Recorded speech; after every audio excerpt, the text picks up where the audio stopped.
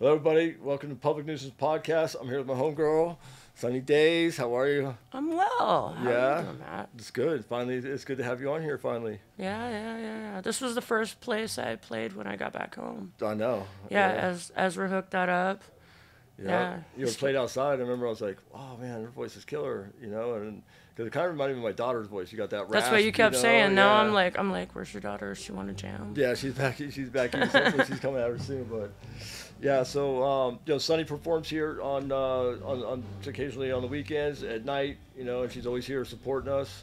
Let's talk a little bit about your music. What do you want to know, man?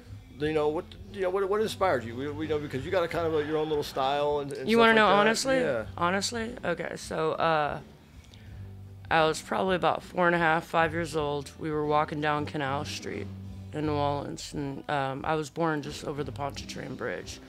So we used to go down into the city to get supplies and stuff for my stepdad's company.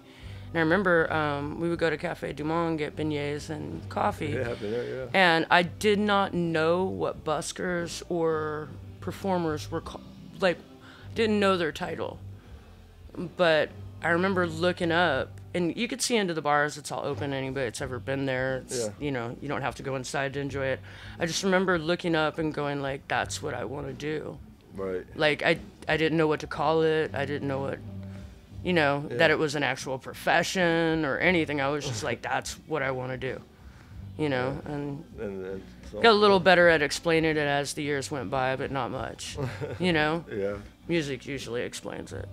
Yeah. So, do you have any music out there that, because people are obviously going to watch this, see you live, and play it back. Where can they find your I music? actually do. Different platforms. I've kind of released under other names as well. Like, I tried to challenge myself. I've fronted punk rock bands for the longest time. Yeah, that's why I get a lot of love from all the guys. I'm like, I'm not punk rock anymore, and they're like, it's fine. But so you can find my old band, My Modern Valentine, which I'm trying to con those guys. Into doing a little reunion thing kind of going. But YouTube, Sunnie Daze, SUNNIE DAZE. I'll be I don't want to jinx anything, but you're gonna have some actual good music coming up. An album. I've kind of been like masterminding this plot of mine over the last 5-7 years. Yeah. I did a lot of traveling, collecting musicians, and trying to learn what I could from anybody that would sit in the same room with me long enough to get over my like hyperfixation on music, that could handle my hyper about it. Oh. So, but yeah, so with Philly, we're gonna be doing some stuff that. Cool. Yeah. Cool. Super excited about that. Yeah, and I know she has some upcoming shows here on the weekends and stuff like that. So you guys check out her Miss Olson's events, and just look for Sunnie Daze.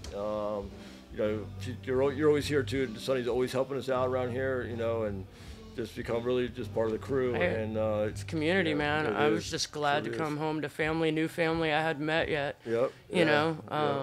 Ezra, like I said, he's one of my closest and longest friends. Yeah. Spoke highly of you, and I trusted him on that, and I'm glad I did, because you guys are amazing. I love what you do for everybody, and he's always you're supporting, with the skin of your back even. Yeah. And that's greatly appreciated by everyone. Well, thank you. The whisper is a good whisper. Yeah, thank you. Yeah. Thank you. Well, hey guys, check out Sunnie Daze.